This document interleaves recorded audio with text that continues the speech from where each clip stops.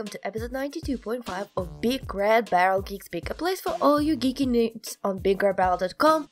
My name is Alex, and I have a very special episode for you today. This is a very special episode. A couple of weeks back, I did interview with Nick and Panos from Twisted Brothers, who are currently kickstarting their new game, 12 Realms Dungeonland, that you can, in fact, check out on Kickstarter, surprisingly. And I sat down with them and talked mostly about their game, but also about their game dev history and the kind of games they like to play, and all the other board gaming goodness. So I hope you really enjoyed this little special segment of the episode, and I will see you at the end of the show with the socials.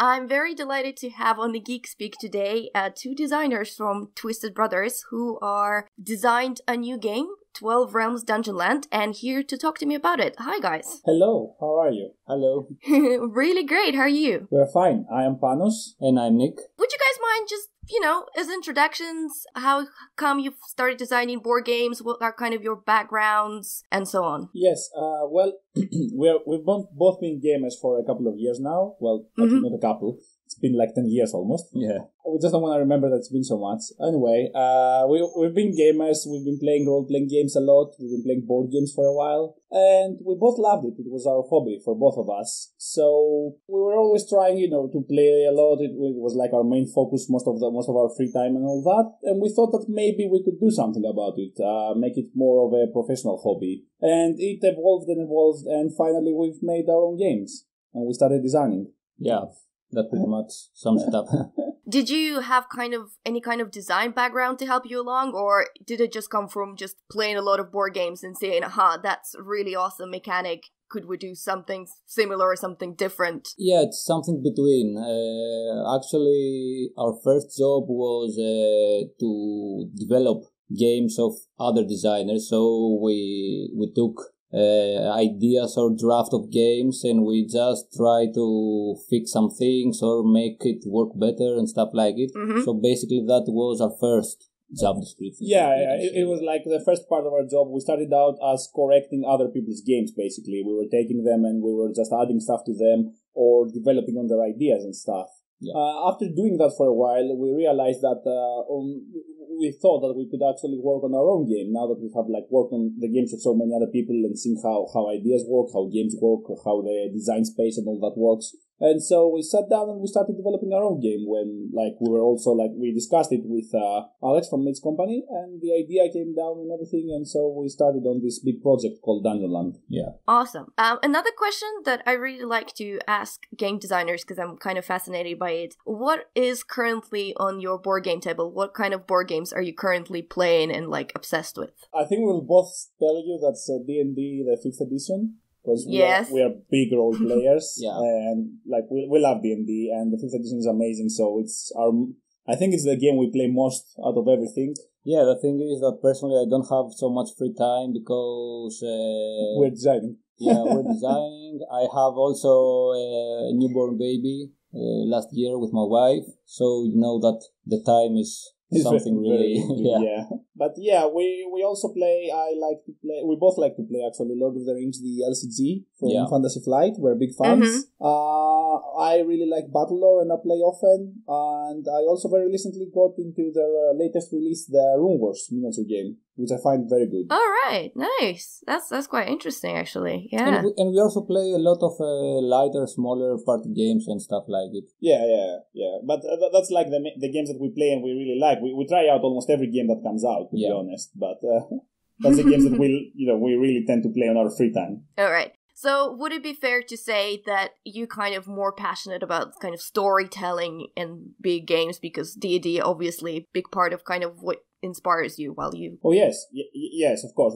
We are both storytellers. So in D&D, we are both DMs. So we are the guys that make the story. And that's why most of the games we're trying to make, if we like to have a story about them. We are big on fluff and on background and all that. Yeah, world building. Yeah. That's our main focus. We believe that basically, the mechanics are great, the rules and all that, but that's basically mathematics and numbers and how things work. And that's the core of the game. But all this needs to be wrapped around a very good fluff and a good atmosphere so that you can really immerse yourself into the game. Okay, great.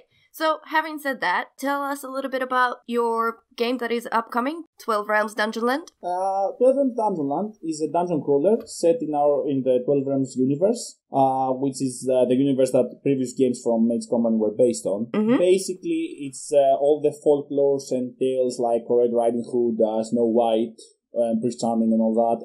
All of these tales, it's basically the realms in which all these tales happen, the worlds, which all these tales entail and everything. So in our previous games, we visited these worlds on various occasions as they try to it was like fight the tide of evil, but in a more like passive way, like on the map, like globally trying to stop. Yeah, a more traditional co-op game. Yeah.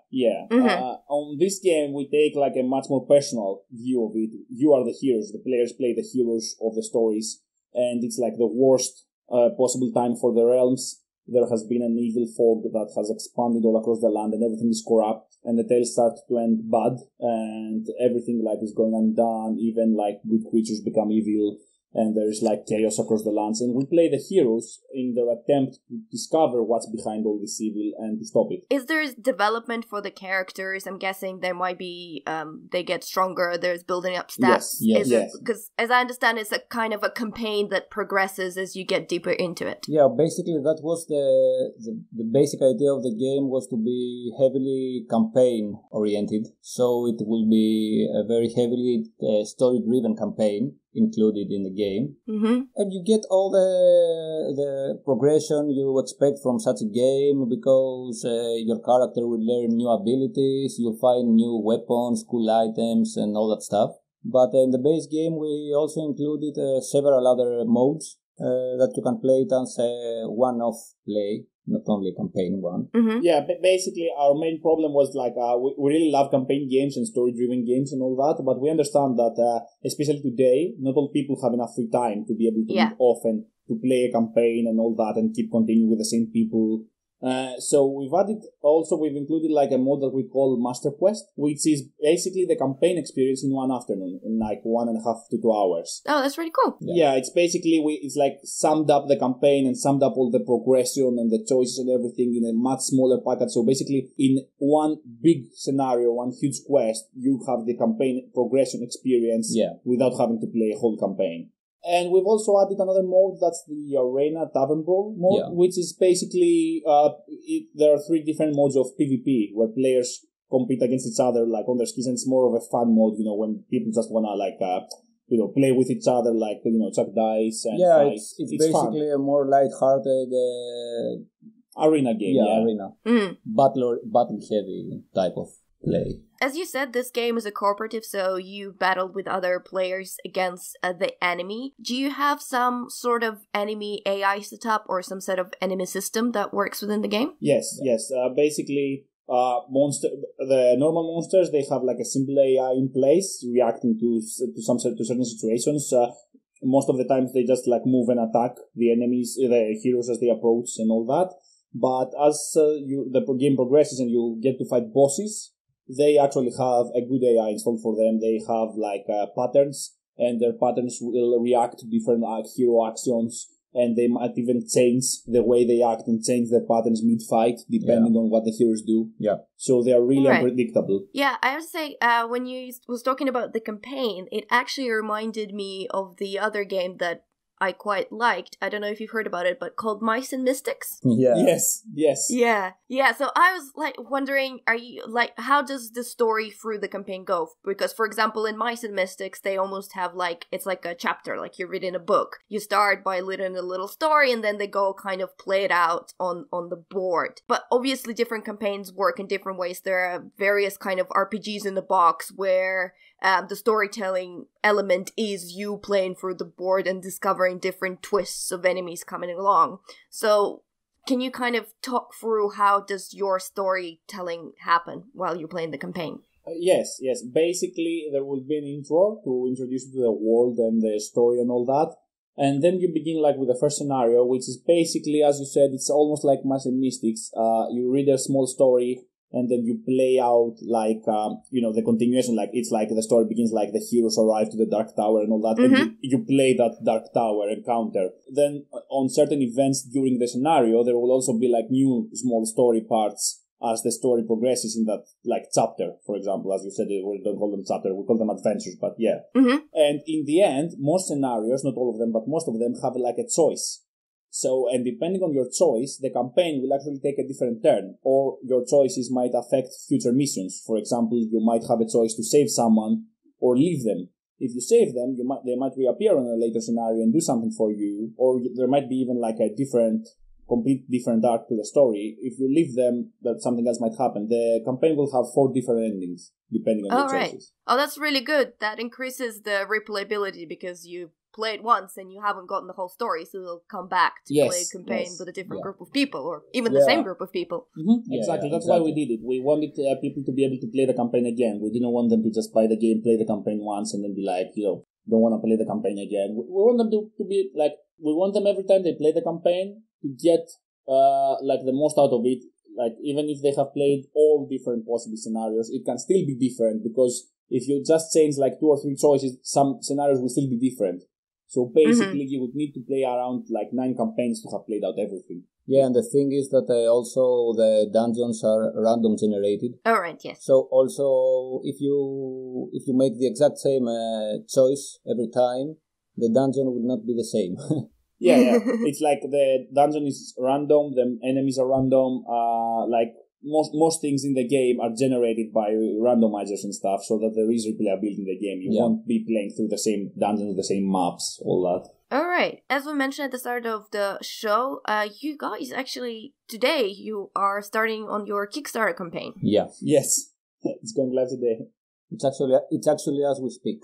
Yeah. All right. Wow. Awesome. How did you decide to go for Kickstarter to launch your game? Kickstarter allows us basically to see how much people want to support us, and to see like a first feedback from the people.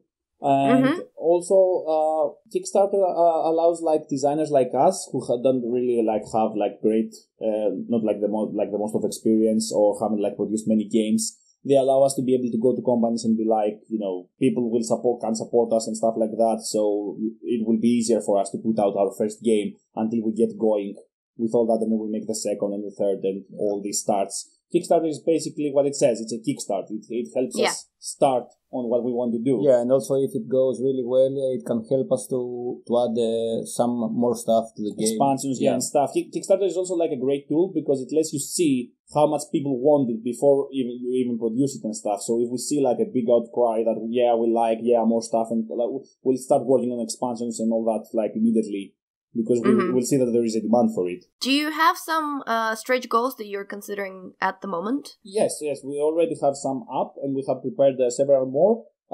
Stretch goals will unlock miniatures, will unlock new tiles, will unlock new scenarios, maybe even a new campaign, like a new small campaign and stuff, and there will be many surprises in the stretch goals as well that we can reveal.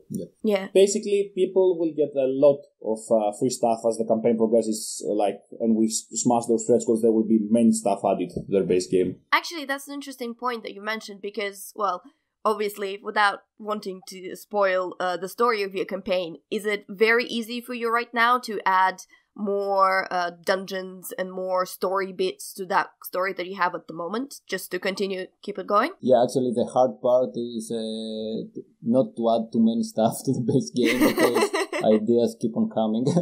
Yeah.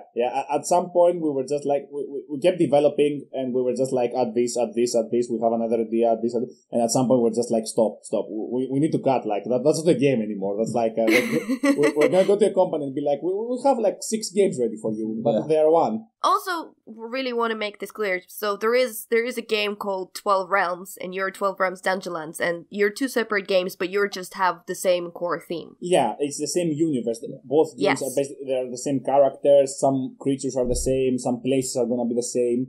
And also for our game now, because we wanted to support the people that have supported the company in the past, the main company with the 12 Realms series, we include on our add-ons a conversion kit, where you can use all the heroes from the previous game to Dungeonland. Oh, wow, that's really cool. Which is like, the base game has 6 heroes, but with the pack you go up to like 16 heroes, like straight from the back.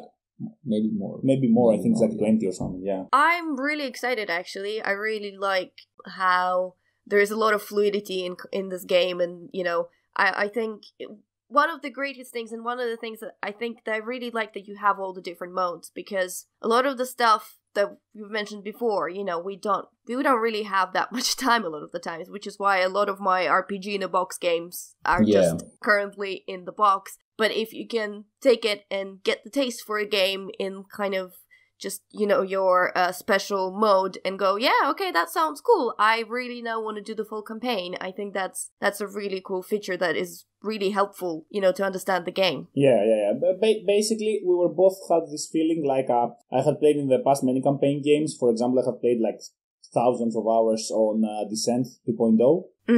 My problem with Descent is lovely game. I loved it. It's amazing, but I can't get the same group of people for like 3 months coming to my house. It's really hard.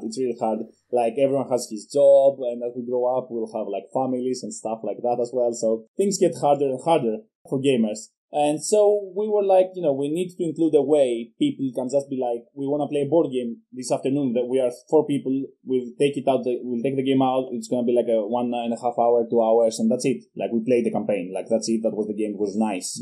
Yeah, actually, we try to make this game really accessible in multiple ways, not only in the campaign, but also rule-wise, we really try to make it as simple as possible for a game that has a campaign and complex mechanics, but at the same time, we don't want people to get really frustrated with a ton of rules and all that stuff. Yeah, exactly. Okay, well, guys, all the best luck for your Kickstarter. It sounds like a really fascinating, great project, and I hope it goes very well for you. And obviously, there'll be the links to your Kickstarter page for this show, so everyone can go and check it out. Thank you very much. Thanks a lot. Thank you a lot.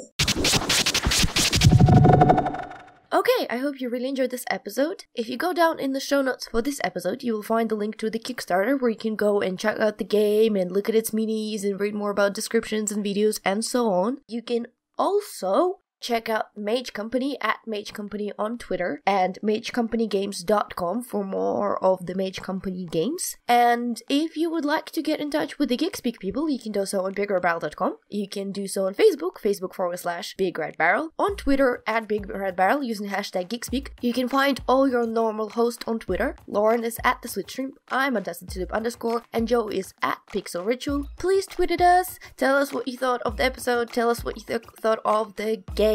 Okay, well, this is it for this little nice episode. We will speak at you very, very soon with a new Geek Speak episode and more geeky goodness.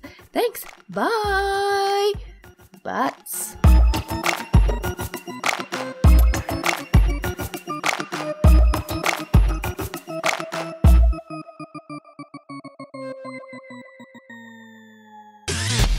You and your ears are quite welcome for the podcasting goodness that you just heard.